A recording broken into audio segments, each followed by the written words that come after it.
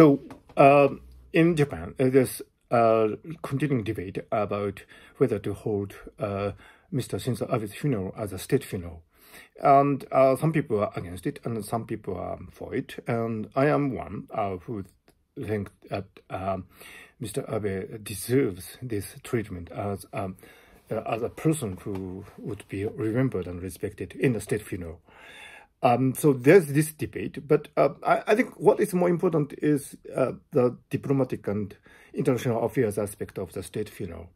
And the question is whether Mr. Putin would come to Japan to pay respect to Mr. Abe.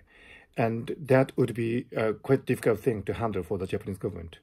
As it stands now, what Mr. Putin is doing in Ukraine is, outrageous. It is condemned by the international community with good reasons. Nobody should force other nations to accept some point of view, whether it is territorial or otherwise, by the use of brutal force. And Mr. Putin is doing just that.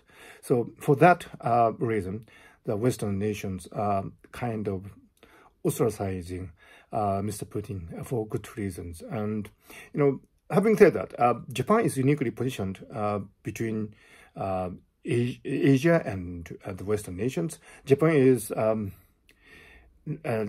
member of the G7 summit, and so it is a member of the Western, advanced nations, and as such, Japan shares many values with the Western nations. That is understandable. On the other hand, Japan is a neighbor of China, and Japan has had historically significant relationships with Russia, and Russia extends to Asia. It's a Eurasian country. So Japan is in a unique position, if it can, to mitigate the tensions and conflicts between the Western nations and Russia, if it has the will to do so. So the state funeral of Mr. Abe might be a unique opportunity for the Japanese government to try to establish some conversation and communication between the confronting sides.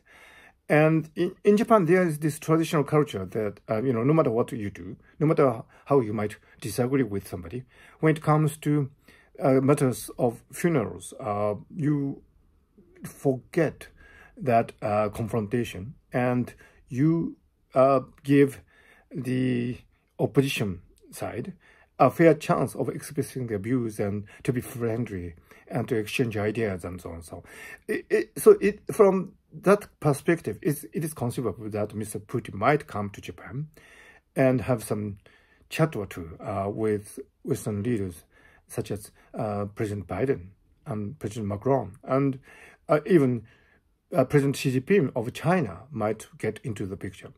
So I can imagine that within the Tokyo corridors of the Tokyo government, there are talks in the foreign office and the cabinet office about the possibility of, accepting the offer of Mr. Putin to come to Japan and attend Mr. Abe's state funeral. Mind you, it would be a really difficult and complicated maneuver internationally and domestically. If you just think of the protocols, specific protocols on the day of the state funeral, it would give really excellent bureaucrat headache. And, it is going to be very difficult, but it is something that probably is worth doing, because I do feel that this continuing conflict between Russia and Ukraine is going nowhere. And of course, we have universal values, and I can understand the position that Western nations, not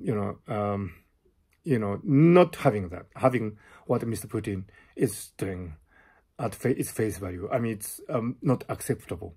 I can understand that.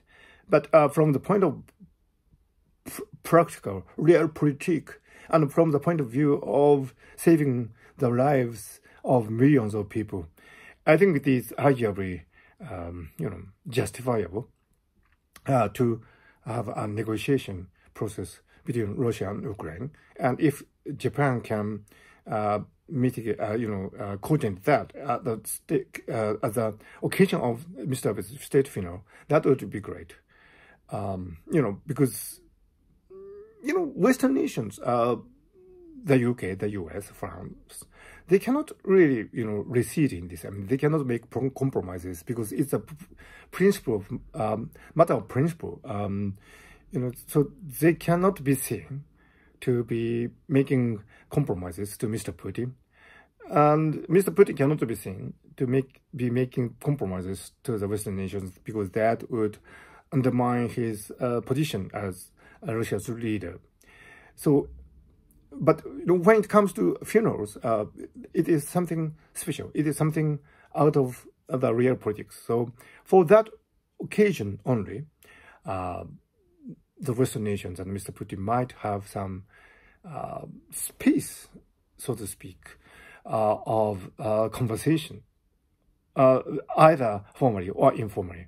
It is always, possible to arrange an informal meeting between the leaders, behind the scenes and so on. So I think so. This question whether Mr. Putin would come to the state funeral of Mr. Abe, which would be held, as I understand it, in the fall, is a really important question, and I will be watching what's going on in Japan and outside Japan in the broader international context for the coming years as regards this state funeral, because I think it is a genuinely promising opportunity for world peace to find its way into the real politics, despite all these difficulties concerning ideologies and universal values and politicians, self-preservative intuitions and so on.